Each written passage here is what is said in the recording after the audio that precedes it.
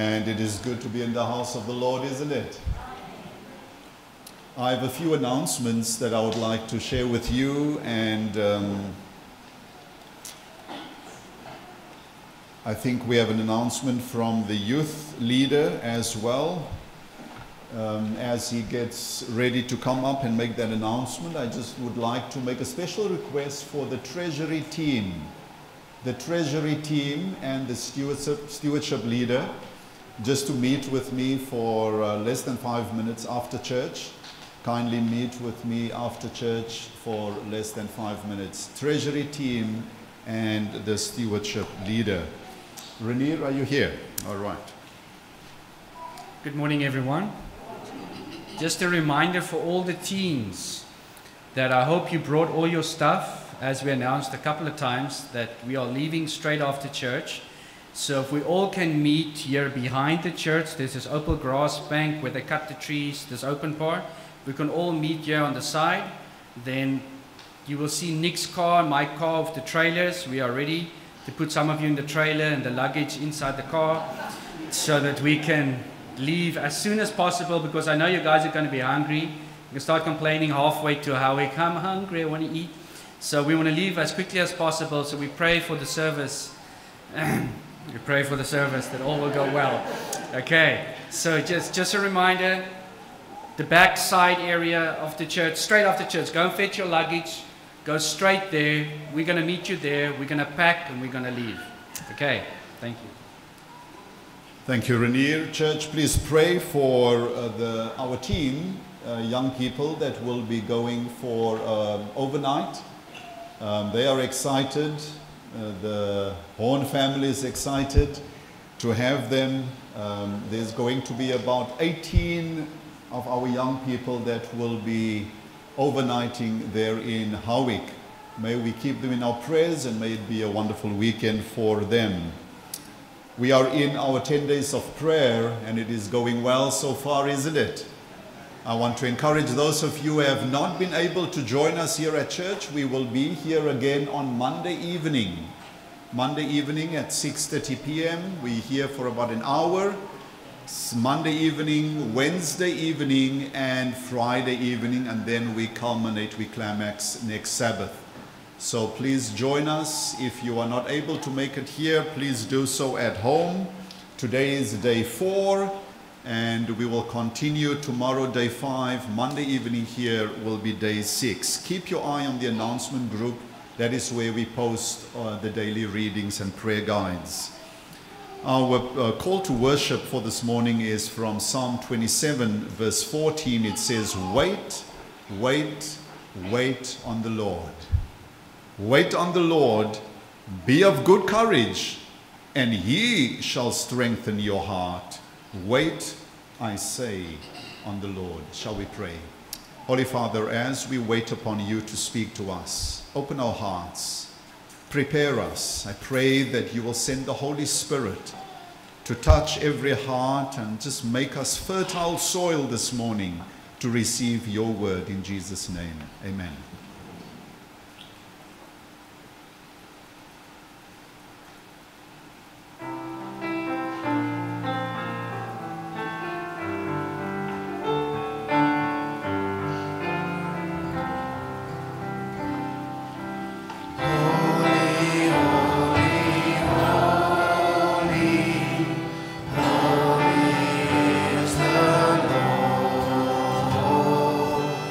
Holy,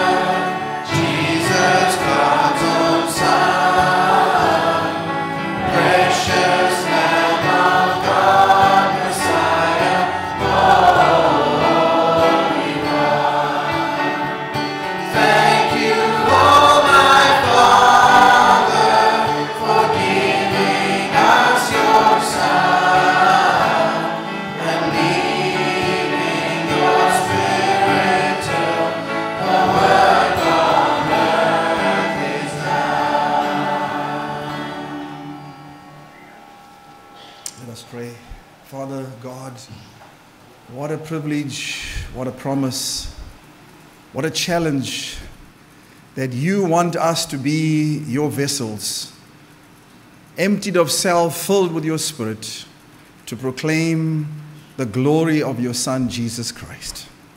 We thank you that you have spared our lives to see another year.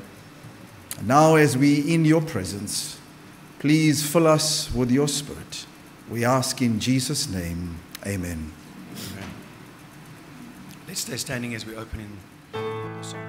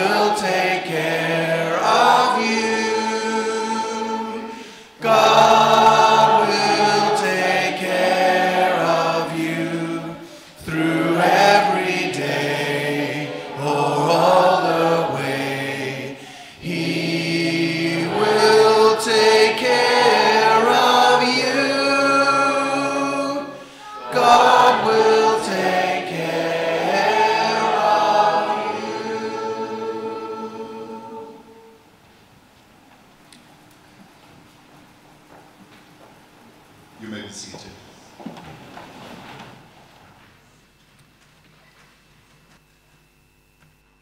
Today for our prayer time, we're going to do it a little bit different. It is 10 days of prayer, and God's people must be immersed in prayer. So instead of me praying alone here this morning, I'm going to invite you to kneel where you are and pray with the person next to you. 1 Peter 5 verse 7, he says, God says through Peter, cast all your cares. And that word in cares is such a rich word, such a loaded word. It is deposit all your concerns, your worries, your stresses, your anxieties, your requests, cast, deposit, all of that, deposit it, put it, offload it onto me, Jesus, because I care for you. A God that is intensely interested in his children offloading whatever is on their hearts and on their minds. And so this morning, we want to bring our requests before the Lord in prayer. If you have a spouse that you want to pray for, this is the time. If you have a child that you want to pray for, this is the time. If you need a job, if you need financial help, this is the time. This is not a time for us to hold back and feel ashamed. Where else are you going to take it? Where else are you going to take it? He said, cast your cares upon me because I care for you. So whatever is on the heart this morning, take it and deposit that onto the Lord and trust Him to work it out for you. Right now, let us kneel and let us pray, whether it's 2 or whether it's 3 together. Let's take our time and enjoy this moment of prayer. If you don't mind, at a certain point, I'm going to start praying. And I'm sorry if you're going to be halfway in a prayer, but obviously we sit with a church that is fully packed. There is no way that we'll be able to manage that anything different. So I will just at a certain point, I will pray. The Lord knows your heart. And let us raise our petitions to the throne. Amen.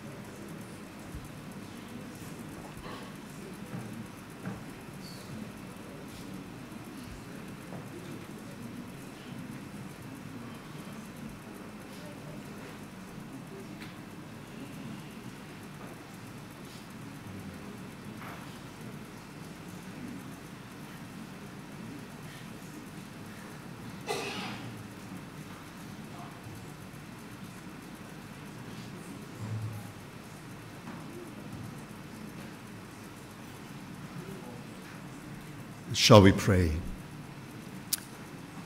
Holy Father, what a privilege it is to be in your house of worship this morning. We thank you, Lord, that all these prayers could ascend to the throne room of heaven. What joy it must bring to the heart of God to see his children trusting their God with their cares and their concerns and their requests. We know that you are a prayer-answering God.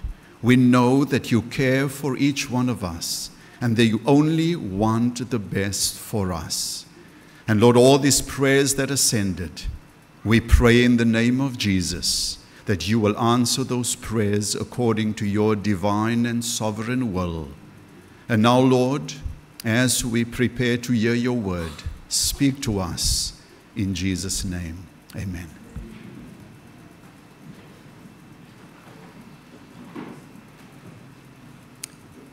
At this time, we invite our deacons and deaconesses to serve the church as we return our tithes and offering.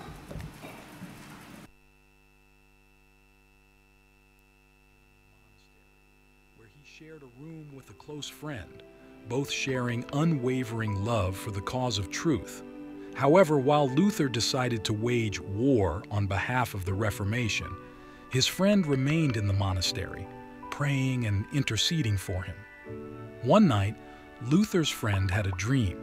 He saw a vast field stretching to the horizon, ripe for harvest. He also saw a solitary figure attempting to collect all the crops, an impossible task. Soon, he was able to see the face of the lone worker. It was Martin Luther himself. This dream taught him a great truth. He'd better stop praying for his friend and start working with him. Getting started is what differentiates action from intention. Many people make decisions at the end of each year. Some decide to initiate a regular physical activity program. Others resolve to save money or to shed unwanted pounds. Yet no resolution is as important as the ones related to our spiritual life. Therefore, it is crucial to start the year by renewing or establishing principles of faithfulness and commitment to God. God beseeches us, by his mercies, that we present our bodies a living sacrifice, holy, acceptable to him, which will become our rational worship. The following resolution should be at the top of our list. 1. Set aside daily, at the beginning of each day, time for personal communion through the reading of the Bible, the Sabbath school lesson, and prayer. 2. Gather your family daily, at the beginning and at the end of the day, for short moments of family worship. 3. Reaffirm your commitment to observe the Sabbath from sunset to sunset. 4. Make it a priority to worship God in person while attending church services. Never allow virtual options to replace your attendance whenever you can go. 5. Renew your commitment to faithfulness by returning tithes and offerings regularly as God provides you with an income or increase. According to the Bible, the tithe should be 10% of your income. For the offering, you must set a percentage for offerings that will be given proportionately to all income received. As you start this journey, moving from intention to action, God will assist and strengthen you. Remember that you can do all things through Christ who strengthens you. As we return our tithe and promise offerings, may we put our desires last and God first. Amen to that. Shall we pray? Holy Father, what has been returned to you, may you accept it, Lord, as our love gifts to you. I pray that you will bless it, use it for your purpose and your glory. Amen.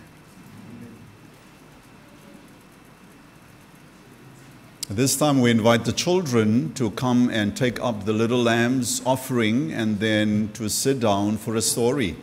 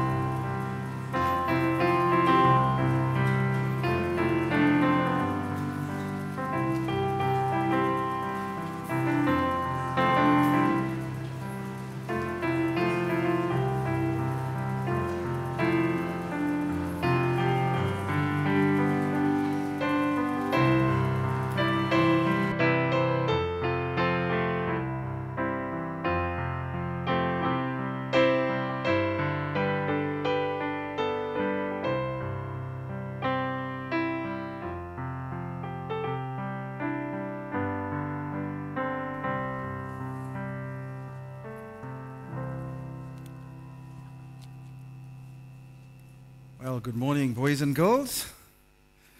How are you today? Okay, one person is good. What about the rest of you? Okay, excellent, excellent. Isn't it a great day? What a beautiful sunny Sabbath we have after rain and rain and rain and rain and rain. All right, so we are so glad that you could come up. I got a story I want to share with you, but before we do that, who's going to pray for us? Maybe we can have a mic there, please, Pastor Isaac. Okay, Rachel is going to pray. Red mic. Dear Jesus, thank you for this day. Thank you as we could be at Sabbath. And thank you as we could be at Story now.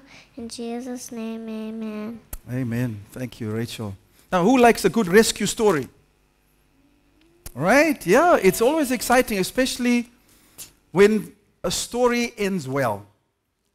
Well, let me tell you about what happened many years ago, true story, in a country called El Salvador. There was a great earthquake, and the earth trembled and shook. The children were frightened and tried to hide wherever they could. But this was a terrible earthquake. The city was destroyed, and over 3,000 people died, sadly, that day. But there was one really good story that stood out amongst all the tragedy, the pain, the sorrow, and the suffering, because a rescue mission was put together to see if they could find some survivors. And so they searched and they searched and they searched through all the rubble. And 4 days had gone by, and they wondered, will we find anybody alive? And just as about the rescue mission was to be called off, and that all hope had been given up, that anyone could be saved, suddenly as some rescuers moved through the rubble, they saw a hand sticking out amongst the rubble. It was incredible. How is it possible that somebody could survive 4 days under such terrible conditions, trapped under all that rubble, no food, no water, just a short space to breathe and a tiny little place to put his hand out? He had heard the people moving around and he heard the voices, and he just put his hand up. It was a middle-aged man. And frantically the rescuers began to take the rubble off one by one, and finally they were able to pull him out. He was injured, but he was alive. And so they had to take him to hospital. This story hit the headlines in El Salvador and different parts of the world. And so a news reporter went to the hospital to visit this man. And they asked this man a question. How is it possible that you survived during those 4 days? Do you want to know what his answer was? He said, I did not give up hope. I waited and knew rescue was on its way. And so whenever disasters happen and you see teams of rescuers going there, always remember, while there's life, there's hope. This man had life in him and he did not give up. And so the Bible says here in the book of Titus 2 verse 13, looking for that what? That blessed hope and glorious appearing of our great God and Savior, Jesus Christ. Isn't that something that we can look forward to? That this world is not going to end in a terrible war and everybody will be destroyed. But that even though we face trouble and difficult times, even though it may look like everything has been lost, yet God is on his throne and Jesus is coming soon to rescue all those of us who hope in him and trust in him. Let us pray.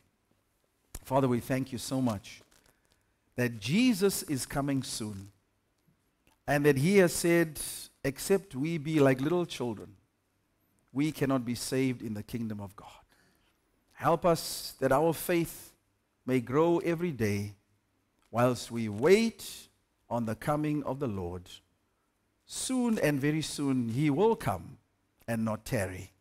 May each one of us here all the children, with their dads, their mums, their brothers and sisters, and their family and friends, be prepared for the coming of the Lord. We ask in His name. Amen.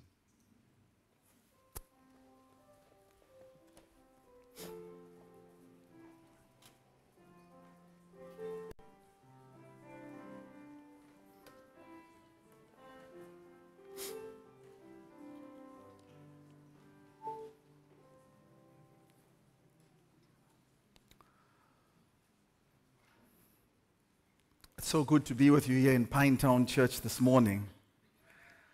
I really must tell you, we had a good time in Cape Town. This was the view from my window. What a view it was. Sunny clouds, beautiful fresh air in Stellenbosch. Is Alice here? Okay, Alice is not here. But I was just so inspired by looking at this every morning. Getting up, sometimes the clouds were low, sometimes they were high. But there was sun every day, Zandri.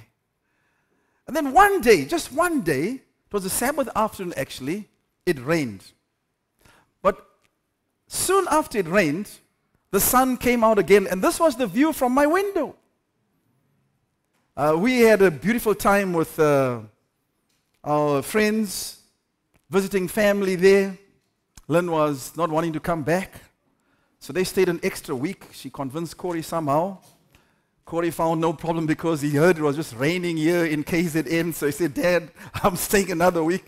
I said, enjoy. But we had spent a Sabbath afternoon with Bruce and Priscilla, and later on during the week, we went to a place called Postcard Cafe. Now, I'll show you a picture of Postcard Cafe another day, and you'll understand why it is called that. It was absolutely glorious and beautiful. It was like a little Garden of Eden. So we had to come back eventually to Durban. We left when it was raining, and we got back, it was raining.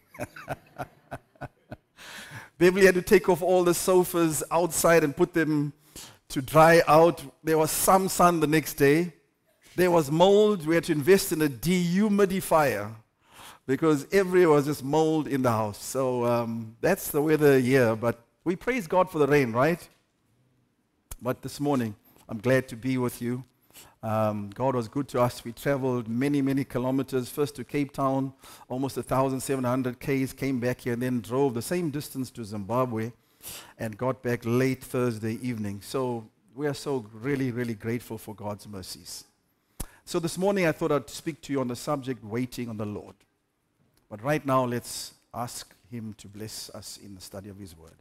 Father, we thank you for this wonderful opportunity to know that you're a God who never slumbers nor sleeps. A God who is on time always. A God who always is seeking to save us, to bless us, to help us, to guide us, to empower us, and to prepare us for your soon return.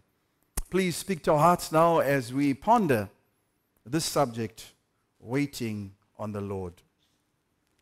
On our way back from Zimbabwe, we left at 3 o'clock in the morning, crossed the border in good time. I was praying and said, Lord, please help us, because when we were going, it took 6 hours to cross the border, Ranir. 5 of that was on the South African side. Documentation and all sorts of things. And I was getting rather impatient that time is ticking. I had worked out that we would get into Harare before sunset, before the Sabbath. We had got the border 8 o'clock in the morning, so I said, well, 2 hours to cross, 10 o'clock we've crossed. It's going to take about 6 hours, so we should be in Harare around about 3 o'clock. Time to just settle down, visit with family, prepare for Sabbath. Well, we actually left the border at 3 o'clock and got to Harare at 10 p.m., rather tired. And so sometimes, we waiting and we're so anxious. Sometimes we get upset coming back. We crossed only in an hour. And there were no queues on the Zimbabwean side. And there was a lady and a husband in front of us. And just as we were about to pay the toll to cross the bridge, they changed shift. And you know what happens when you change shift? You got to sign out the computer, and then the next person taking over your shift got to sign in, because everything is computerized. Every single process. But the problem was, the lady who was serving us, she's signing out, but there's no one to replace her. And the lady and her husband, they were middle-aged. She got really upset and started telling the lady behind the counter a piece of her mind. Don't you know that we pay you to be here? What is wrong with you? How can you sign out before your replacement is here? And the lady saying, ma'am, it's a change of the shift. But she was irritable, and she began to tell her how irresponsible she was and how terrible this place was. And I was just behind listening to all this, and I was just praying, Lord, give me patience. I also wanted to go. And I didn't want to wait any longer, as she didn't want. But we struggle as human beings with this idea of waiting. We're so used to fast food. We're so used to getting things online.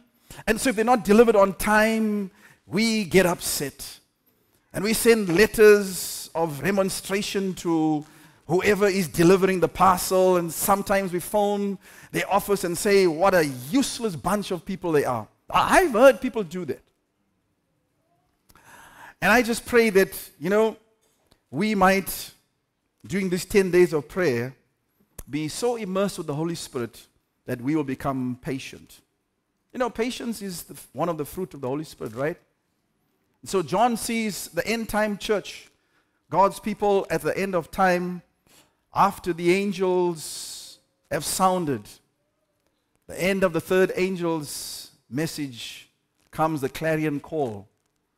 God announcing to the world that over here is the patience of the saints. Those who what?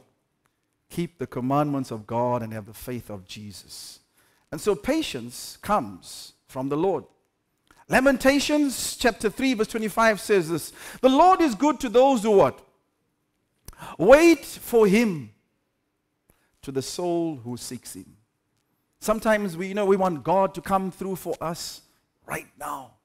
We cannot wait. And so many times our prayers are, Lord, you got to do it now. And many times we want God to do it in His way. But the Spirit of prophecy says God's promises know no haste, nor delay. In His time and in His way, He knows what is best for us. In verse 26, it goes on to say here that it is good that one should wait quietly for salvation of the Lord. And whilst we are watching and waiting, we are also looking for that blessed hope and the glorious appearing of our God and Savior, Jesus Christ. I don't know about you, but I am tired of the sin-sick world. Every time you lose a loved one, you just think, who next? When will my day come? Every time one of your loved ones or you get sick, you wonder, will I pull through, especially when it is a terminal illness? But the Bible tells us to look up. Don't look below. It says here, for our citizenship is where? In heaven, from which we also what? Eagerly, what's that word? Wait. Wait for the Savior, the Lord Jesus Christ. So Jesus is our great example, and He came to this earth to reveal the love of the Father. And I read this statement here while I was on holiday, and I pondered much on this statement. It says, the Savior's life on earth was a life of what, everyone? Communion with who? With nature and with God. In this communion, He revealed for us the secret of life, of a life of power. I pondered on this statement. Do I commune enough with God? Do I spend time in nature and just be still and listen to the voice of the Lord? Sometimes it comes through a bird You know, that happened to me one time, many, many years ago before I came here, moved from Zimbabwe. I was in my study and been going through a really tough time, business-wise, and also I was just feeling really down in terms of my walk with the Lord. And I spent some heartfelt time with the Lord in prayer. I got up off my knees and I sat on my desk, and you know what God did for me? He sent a little sparrow, beautiful little bird. It came right up to my window. I mean, I could almost touch it if there was no glass. And it just looked straight into my eyes, Bonga, and started singing a beautiful song. It was a hummingbird. I just paused and I stopped and I admired the beauty of this little bird with all its iridescent, radiant colors. And I just knew this was God speaking to my soul. Listen, if I can take care of these little sparrows, and there are billions of them all over the world, I can take care of you. My day changed completely with that one encounter. It was early in the morning. Notice what it says in the book Gospel Workers. I read this also while I was pondering, preparing what I'm going to speak. And this statement grabbed me. It says, guard jealously your hours for prayer, Bible study, and then this one, and self-examination. Chris, that really struck my heart. Now, there are times when I do examine myself, but it's not something that I guard jealously. Sometimes it's flippant. Sometimes it's fickle. Sometimes it's carefree, but there are days when God wants you and I to pour out our heart in self-examination. Set aside a portion of each day for a study of the scriptures and communion with God. Thus you will obtain spiritual strength and will grow in favor with God. In a world that is so rushed and busy, with people clamoring to get the first place in life, in a world where social media takes most of our time, in a world where we hardly spend time with the family, few families, I believe, even sit around the table and eat together. There's a picture I took. I don't have it here with me. I was in the V&A with my family, and I looked at, we were at Willoughby's restaurant. Some of the best sushi you can ever buy is there at Willoughby's. I looked at the family across. There's a father, mother, son, and a daughter. Do you know what they were doing? Each one of them was on their cell phones. And of course, they were anxiously waiting for the meal. If it doesn't come on time, then they're upset with the waiter or the waitress. So we live in a world that is so rushed, a world where the temporal and transient things of this life seem to take precedence over communion and time with God, with His family, ministry, and especially self-examination. I watched as at midnight the different countries celebrated New Year's Day. I think probably the one in Dubai, they just spend billions on blowing up crackers and lots of fireworks. But the one that was kind of like very artistic was probably the one that was in London, because they showed hearts in the sky and they had like messages. There was nice soothing music and songs that went with it. And I just thought, wow, people are celebrating the New Year's, and many of them in drunken revelry. Many of them just excited to party and be out for the night. Many of them just thinking of, what is it for me that I can do and what can I enjoy? Many of them self-absorbed. Many of them tired and not knowing where to turn to. And God all the time is saying, listen, wait upon me. Wait upon me. As we go through this 10 days of prayer, I'm reminded what happened to the disciples in that upper room. Apparently, that upper room is still there in Jerusalem. It's been authenticated that this is the place. I had an opportunity to go there with Dr. Francois and the team. And I just went to a little corner and I just asked the Lord, you came 2,000 years ago. You're still the same God that can come into my heart. Please come into my heart. But I want you to notice what the spirit of prophecy says what the disciples did besides praying during the 10 days in the upper room. Notice what it says here in the book Evangelism, page 698, paragraph 2. After 10 days of what, everyone? Heart-searching and self-examination, the way was prepared for the Holy Spirit to enter the cleansed and soul temples.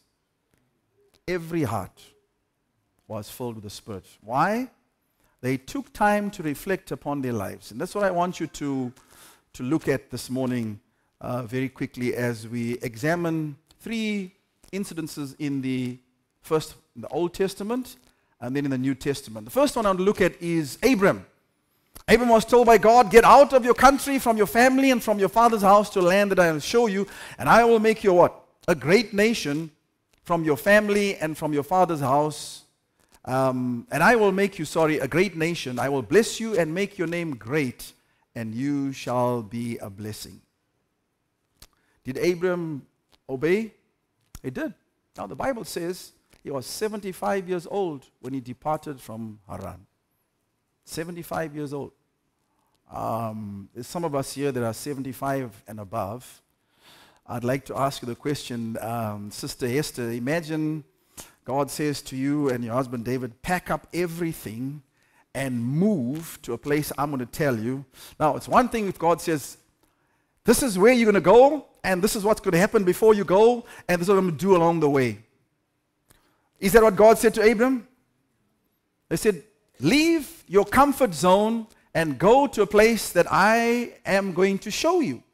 He didn't even know where he was going. He had to trust in the omnipotent power and providence of the Lord. But he obeyed the Lord. He packed up his family and they left. Now, God had told him that he would be the father of many nations. Now, we know the story, right? Sarah was barren. But God had told him the promise. Now, when did the promise come to pass? 25 years later. Could they wait on the Lord? You remember what Sarah said? Listen, Abram, you need to do something here. Here's my maid. We will have the promised child through Hagar. Today, right now in Palestine, we're living with the aftermath of that terrible decision. Yes, Ishmael was born, and through him, there has been, through his descendants, this constant war and trouble between the seed of Isaac and the seed of Ishmael. And so, that didn't work. But God's timing is always on time, because it says here, when Abram was 99 years old, the Lord appeared to Abram and said to him, I am Almighty God, walk before me and be blameless. And even though he had failed to wait upon the Lord at that point in time, and he and Sarah had made a tragic mistake in trying to work things out on their own instead of waiting upon the Lord, but God still comes through. We serve a merciful and patient God, a forgiving God. It says here in verse 19, then God said, Sarah your wife shall bear you a son, and you shall call his name Isaac. This time next year, he was 99 years old when that promise was reaffirmed. This time next year, she will give birth. And so when he was 100 years old, the promise was fulfilled 25 years later. Sometimes God takes 25 years to come through for you. Sometimes your prayer will be answered in the resurrection. Sometimes he comes through right now, Chrissy. He is a God, a miracle working God. I met a pastor, Pastor Nyahuma, when I was in Harare this past week. I was doing a stewardship seminar in Ambilo Church, middle of last year, towards the end of last year. And I met a doctor, young doctor, Dr. Osmond, and he came up to me afterwards and he wanted to chat with me. Anyhow, our story went like this here. I'll give you the very short version. There's a group of people on the very western part of the border, close to Zambia. They're called the Domba people. This group of people live in fear of wild animals. Their houses are built on stilts, Armand, and they have no food. They're nomadic. They roam from place to place, hunting animals for sustenance. And so this group of people here, God had placed upon the heart of this man to reach out to them. And so he said to me, is there anything we can do for the Domba people? I said, the next time I'm in Zimbabwe, I'll see what I can do. And so when I was there, I went to connect myself with some people that could be of assistance. Their main need there is food, clothing, blankets. Those are the three most urgent needs. I didn't realize God had already done a great work, because I spoke to someone who I knew, and I said to him, listen, I need to network with some people and see what we can do for these people that are really living out there on the uttermost side of the border. And he said, I know just the man, and he's in town. He's come in from Germany. He called him right there Sabbath afternoon, and Tuesday morning I was sitting with him in his office. Dr. Yaumba said, listen, I was the one that did the pioneer work for those people. Today we have a clinic, we have a school, we have 3 one-day churches. I said, how many people are there here? There's about just around 1,000 people. He's a professor by the way, he's written an article for the government of Zimbabwe to highlight the plight of these people. Illiteracy is very high, they are poor, they don't have a home, they're nomadic, and they climb trees as fast as a monkey or a baboon can. It's true. And instead of 5 toes, they've got 3. It helps them climb even much quicker. There's all sorts of stories about how they came to be like that. But here's the thing. He told me this. He says, when I was there, he stayed there for 6 years. Pastor Isaac, the conference president, sent him to this remote part of the country because he had come up against him in a committee and thought, well, let me take care of this fellow and send him out there in the bush. He told me this was the best thing that happened to him. Today his wife is the leader or the head of ADRA in Germany. He's a professor in Germany. He says, I saw God do things there, and he told me this one story that moved me. It really moved me. We had a prayer together. He said, when I first got there, I needed to take care of the needs of the people. And he says, there's this man here from Poland that was willing to come out with me and help these people. And so we loaded up 2 trucks. One truck had all our tents and all the things we needed to be there.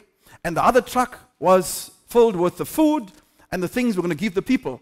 It says when we got down in the valley, the truck that had the tents and all the stuff for the camping trip, the clutch packed up. Now, you're in a remote area. You don't have a clutch plate, pressure plate. You got to take the transmission down. And do you have a mechanic? So he says, I waited with this truck here. We had to now wait for a mechanic to come here with parts, fix this truck. So I let the brother from Poland carry on with the supplies, and he went to where they were going. He said, anyway, 3 days later he arrives there. It's a Friday afternoon. And this man has given out all the food. That food was to sustain them and the team as well. So he says, Sabbath is about to start, and we have no food.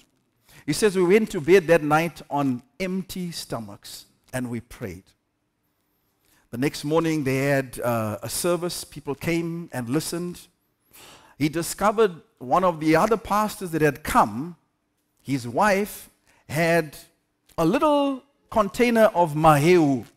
Now, maheu is made out of sorghum. So, I mean, if you leave it to ferment, you'll have beer. But of course, they did not have any fermented maheu. This was a healthy drink. And she had some fat cooks, a couple of them. That's all. And so he said, you know what, brother, I just looked up to heaven and I said, Lord, help us.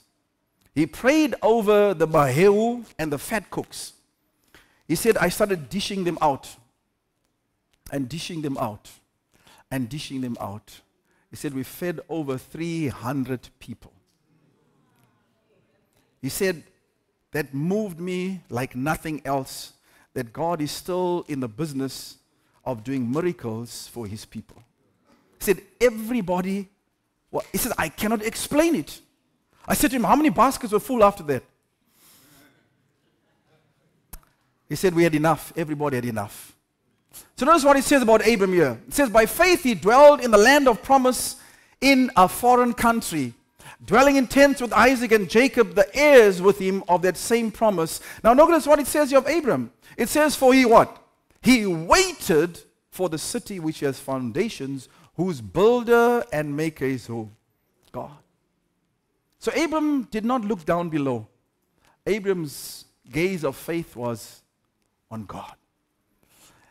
God wants to do that for you and me, friends. But there's something that we need to do. It's found here in Proverbs chapter 3, verse 5 and 6. It says, trust in the Lord with all your heart and lean not on your own understanding. Now, that's a hard thing for us to do, right?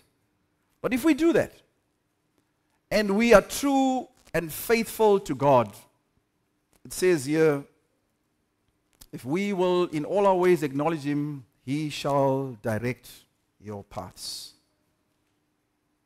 Saul was the first king of Israel. When Samuel anointed him, Samuel thought, wow, this is really a good-looking man. But not only is he good-looking, but he's of a tall stature. And he looked like he had the way to be able to lead Israel. You know the story with him. The Philistines had gathered together to fight against the children of Israel. The Bible says they had 30,000 chariots. 30,000. That means they had a man in each one of those chariots. They had 6,000 horsemen and a huge complement of foot soldiers. Saul was trembling. Israel was trembling. The Bible says every man went and hid himself in the dens, in the caves. They were fearful because they had seen this great army. Well, Samuel told Saul, listen, I'm going to come there and we're going to have a special service and ask for God's blessing. And there was going to be a sacrifice that Samuel was going to perform. Well, Saul could not wait. And Samuel gets there, the prophet, and he has been already told by God, Saul has taken it upon himself to do the work of the priest and has offered sacrifice. And so Samuel comes up to Saul and says to Saul, what is going on, Saul? Why is this?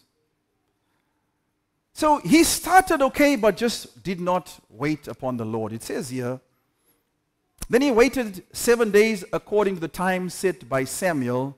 But when Samuel did not come to Gilgal and the people were scattered from him, this is what Saul decided. He said, bring me the burnt offering and the peace offerings here to me.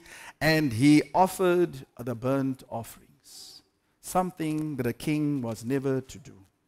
God has always separated the priesthood from the political leadership of a nation. He did it in Israel. It's the same today. There's always been a separation between God's work and the work that political men in office hold. Samuel was beside himself. This is what he said to him, but now your kingdom shall not continue. The Lord has sought for himself a man after his own heart. And why? The Bible tells us, because you have not kept what the Lord commanded you. From that time onward, God had already decided Saul's time is up. Soon after that, he approached the witch at Endor. The Bible says this year, Saul died for his unfaithfulness which he had committed, and also because he consulted a medium for guidance. How is it possible that the leader of God's people, who had himself banished all the wizards and witches from the land according to God's command, would himself go to a witch in Endor and consult a medium? Sometimes we go looking for God in all the wrong places. God just wants us to wait upon him and be obedient to him. This is what the Bible says of Saul. For rebellion is as the sin of witchcraft, and stubbornness is as iniquity and idolatry. Saul lost the kingdom, he lost his life, and he has lost eternity. Notice what David says here in Psalms 145, verses 15 and 16, one of the last Psalms. The eyes of all look expectantly to you, and you give them what? Food in their season. You open your hand and satisfy the desire of every living thing. He says in Psalm 84, verse 11, no good thing will he withhold from those who what? Walk uprightly. So let's wait on the Lord. Let's claim his promises and believe in him. And remember, self-examination. Well, Jesus was on the Mount of Olives, and he's talking to the disciples, and he says this in Luke 12, verse 36. And you yourselves be like men who what? Wait for their master when he will return from the wedding, that when he comes and knocks, they may open to him immediately. Waiting. God sometimes just wants us to wait. Why? He wants us to depend upon him, to trust in him, and to know for sure what he has done, he has done. That's why he waited that long for Sarah and Abraham, right? That it was an absolute miracle. Hebrews 9:28 says this, Christ was offered once to bear the sins of many, to those who eagerly wait for him, he will what? Appear a second time apart from sin for salvation. Well, the last one I want to speak about is a man, Saul first from the Old Testament and Saul from the New Testament. Saul is on his way to Damascus. He's got letters of authority from the Sanhedrin to collect and incarcerate anyone of the way. Anyone who is following Jesus Christ, they are going to be taken back to Jerusalem to be tried. Some were imprisoned and some of them were killed. You remember Stephen? Well, Saul had been there when Stephen was martyred. And now he's going to Damascus and he has an encounter with God. And notice what God says to him. Jesus speaks to him and says, Saul, Saul, why are you persecuting me? And he answered, who are you, Lord? And the voice answered, I am who? Jesus of Nazareth, whom you are persecuting. And Saul asked the question, what shall I do, Lord? And the Lord said, arise and go to Damascus, and there you will be told all things which are appointed for you to do.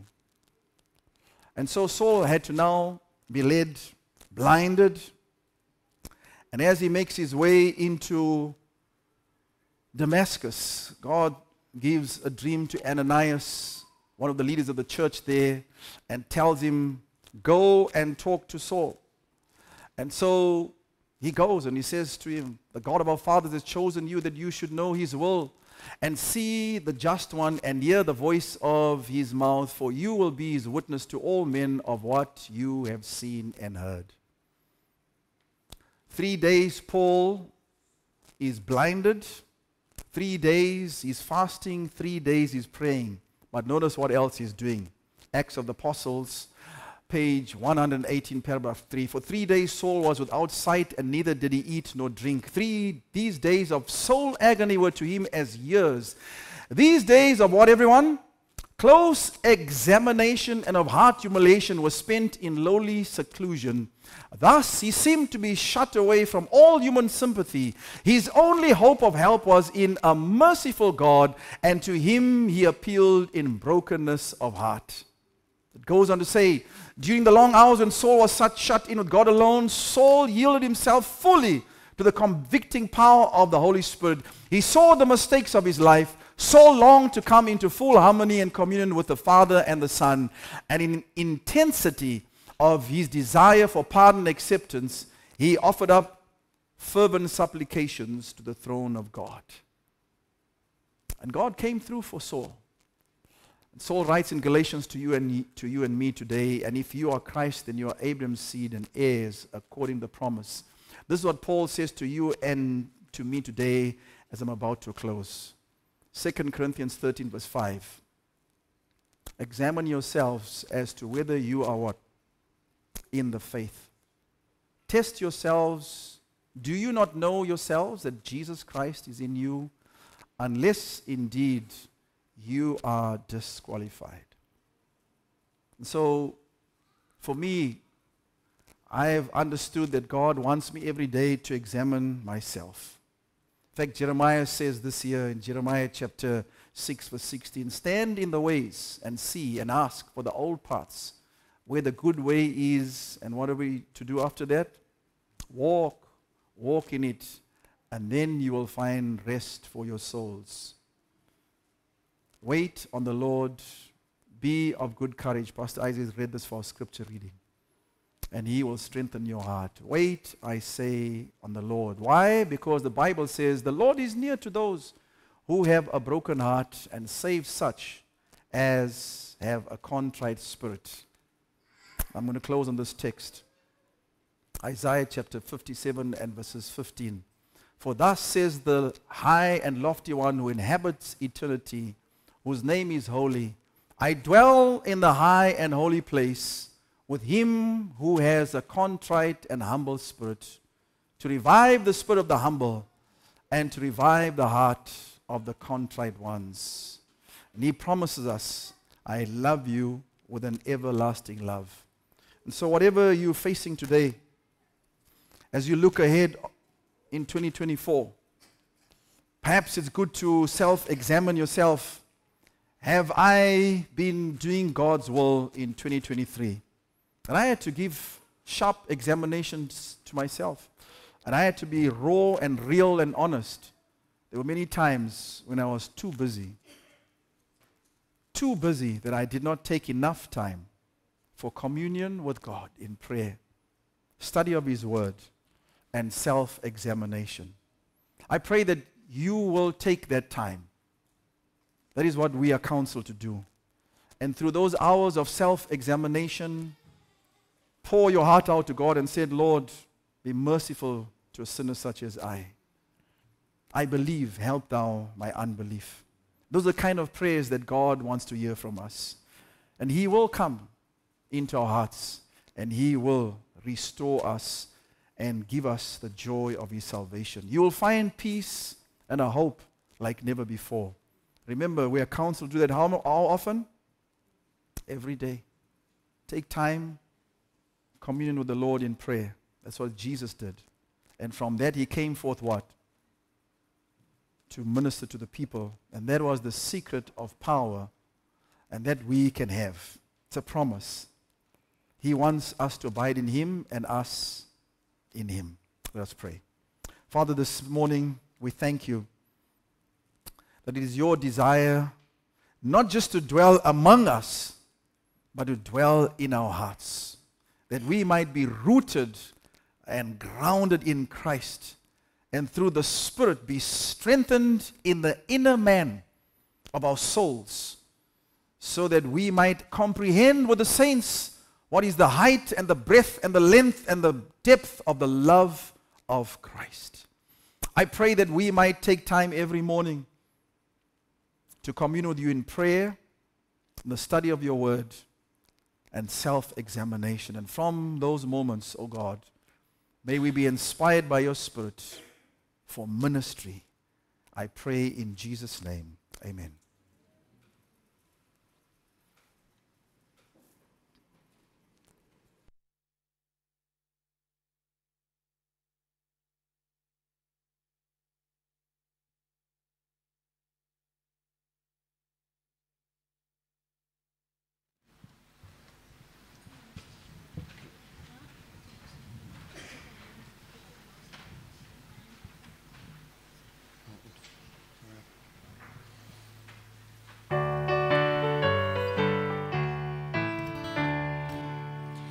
Anywhere with Jesus I can safely go. Anywhere He leads me in this world below. Anywhere without Him dearest joys would fade. Anywhere with Jesus I am not afraid. Anywhere, fear I cannot know. Anywhere with Jesus I can safely go. Anywhere with not alone. Other friends may fail me, he is still my own. Though his hand may lead me over dreary ways, anywhere with Jesus is a house of praise. Anywhere, anywhere, fear I cannot know. Anywhere with Jesus I can safely go. Anywhere with Jesus I can go to sleep. When the darkness shadows round about me creep, knowing I shall wake and never more to roam. Anywhere with Jesus will be home, sweet home. Anywhere, anywhere, fear I cannot know. Anywhere with Jesus I can safely go.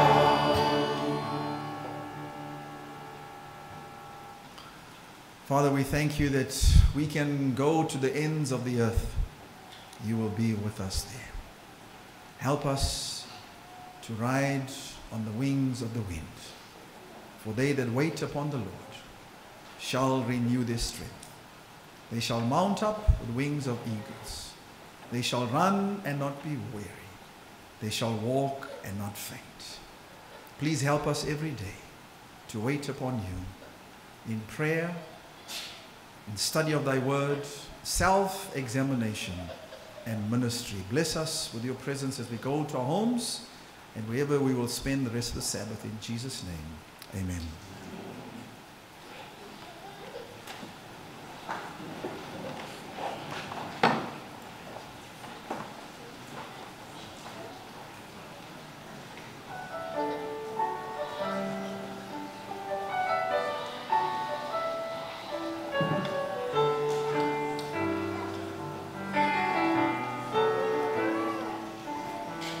I believe in Christ, risen from the dead.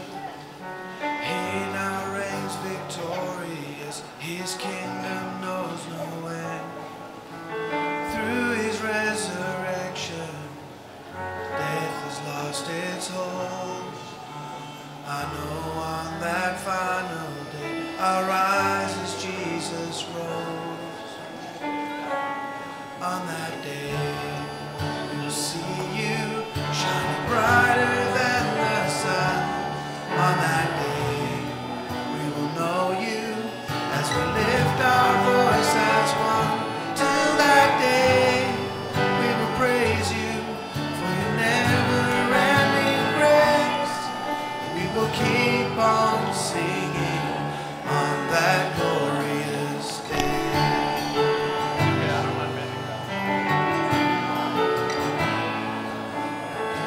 What a blessed hope, though now tired and worn, we will spend eternity around our Savior's throne. Though we grieve our losses, we grieve not in vain, for we know our crown of glory waits beyond the grave. On that day, we will see you shining brighter than the sun. On that day, we will know you as we lift our voice as one. Till that day, we will praise you for your never-ending grace. And we will keep on singing on that glorious day.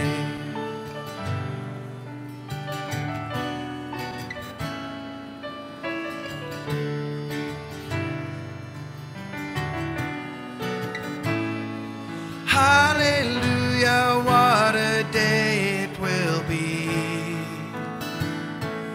For at home with you my joy is complete. As I run into your arms open wide, I will see my Father who is waiting for me. My Father who is waiting for me. On that day, you will see you shining brighter than the sun. On that day, we will know you as we lift our voice as one. Till that day, we will praise you for your never-ending grace. And we will keep on singing on that glorious day. And we will keep on singing on that glorious day.